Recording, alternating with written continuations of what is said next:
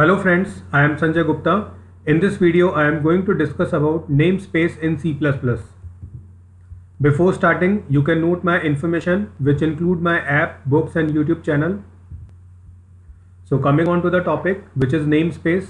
So namespaces allows us to group entities like classes, objects and functions under a single name.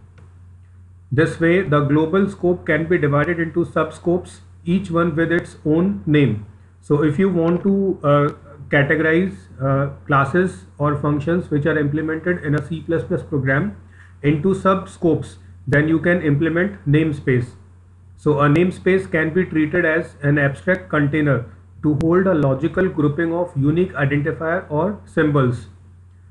An identifier defined in a namespace is associated with only that namespace. The same identifier can be independently defined in multiple namespaces.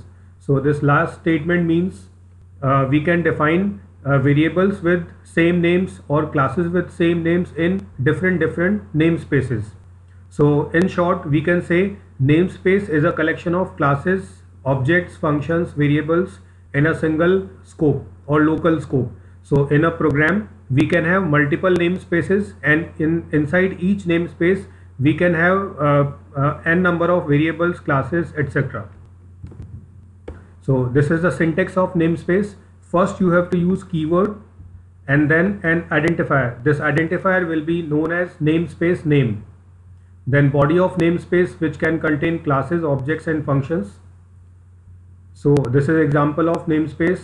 This namespace is a keyword and my namespace is a name or identifier of namespace, and it is containing two variables. We can also define classes and functions inside this namespace. This is a program based on namespace.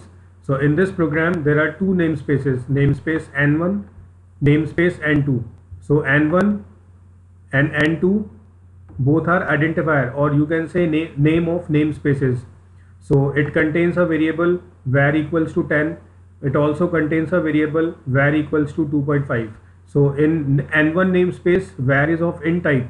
In n2 namespace, var is of double data type.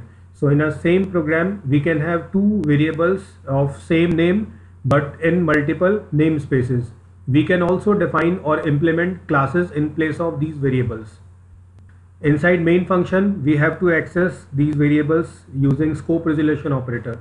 So names are same, that's why you have to use a particular namespace name, then scope resolution and then variable name. Similar to n2 namespace name, scope resolution and then variable name. So if you have multiple or more than one variables in a namespace, then every time you have to use name of that namespace.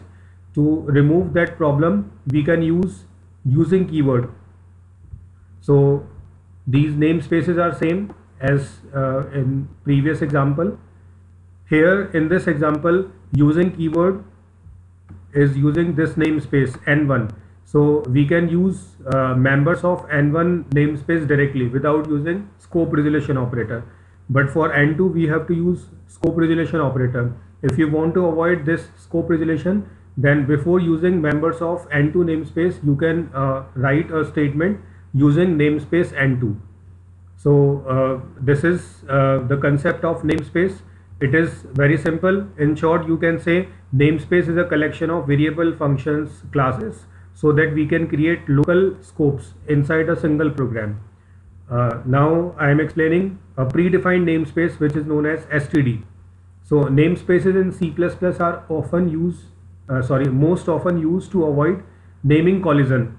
So naming collision means if we want to use same names for multiple entities, so that same name problem can be avoided with the help of namespaces. Second point says, although namespaces are used extensively in recent C++ code, older code doesn't use this facility. So this feature is not available for previous codes which are implemented in C++. So you can, if you are using modern compilers, then you can use the feature of namespace. If you are using old compilers, then this namespace keyword will not be available for you. So third point says all the files in the C++ standard library declare all of its entities within the std namespace. So that is why we generally include the using namespace std. So if you are implementing your programs in modern compilers, then before starting the class you have to write a statement that is using namespace std. So this is predefined namespace. Similar to predefined, you can also create your user defined namespaces. Thank you for watching this video.